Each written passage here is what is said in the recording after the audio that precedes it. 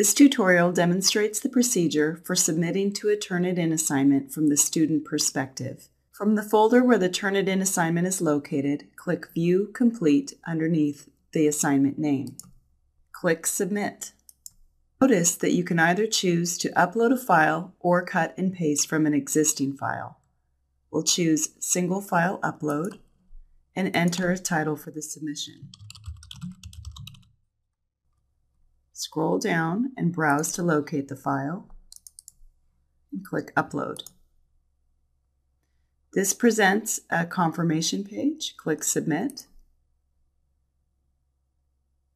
and a digital receipt showing that you submitted the paper.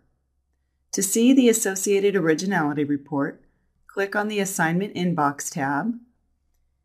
Here you can see the Similarity Index for your paper. The Similarity Index is based on how much matching text was found compared to the total number of words in the submission. Click on the Similarity Index to bring up the Originality Report. On the right-hand side is the Match Overview. Turnitin uses an algorithm to find the best sources that match text within student papers. By clicking the little arrow, you can view a match breakdown.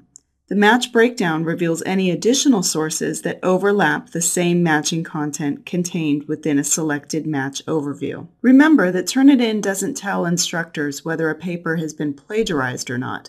Originality reports are simply tools to help instructors locate potential sources of plagiarism or text which may have been incorrectly cited. Thank you for viewing this tutorial on submitting a paper to Turnitin.